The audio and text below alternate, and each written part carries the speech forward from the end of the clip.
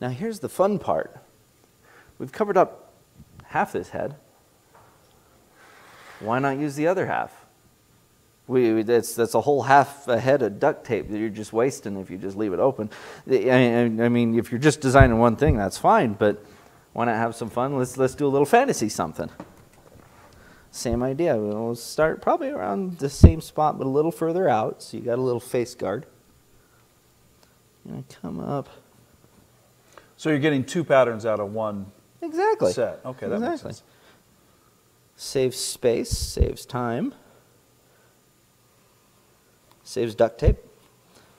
Come out just a bit, and we're gonna bring that down and in. So we got a nice guard helmet here. It's still our eye. We actually want to bring that down a little bit more. And this is why you doodle.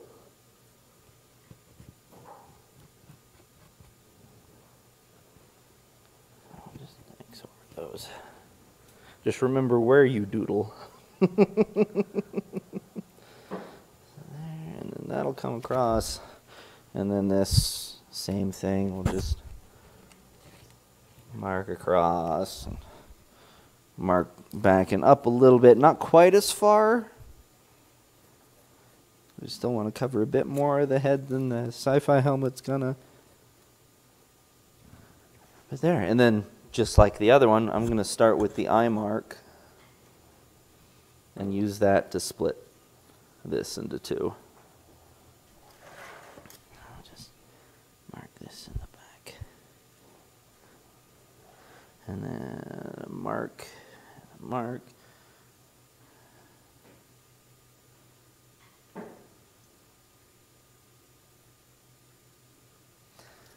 And for this, because this eye slit comes out at a corner, I put a registration mark right at the corner of that eye so that the two pieces can end there, since it's not going corner to corner. Gotcha.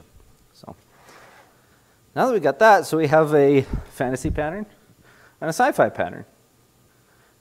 And you can do literally anything. You can make a skull cap, you can make a full face mask, the super futuristic box-shaped thing, all sorts of stuff, just with this very same technique.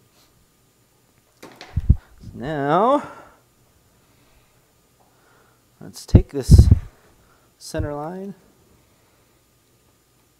This is why he has so many cuts on his head.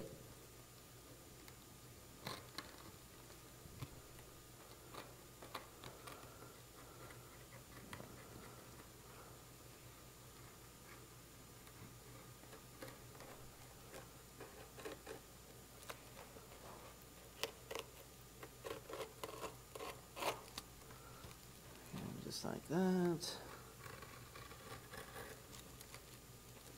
There we go.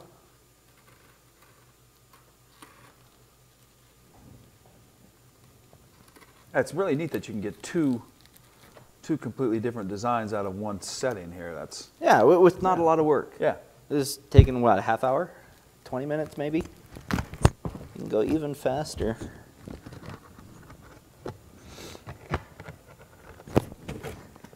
In the case of having a director, they will be very happy because you went quickly. Faster the better.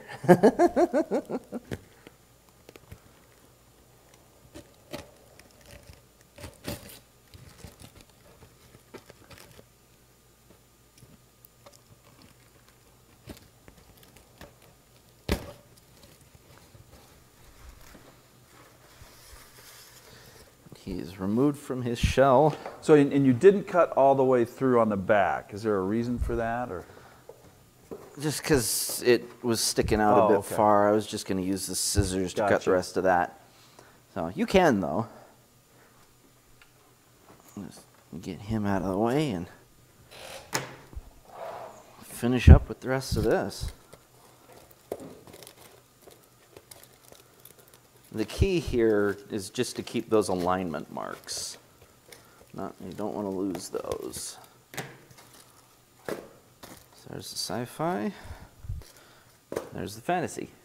Boom. Now all you have to do is just cut them out and prep them. Because we're not quite done with these things. I mean, we've still got to transfer them over to paper or something.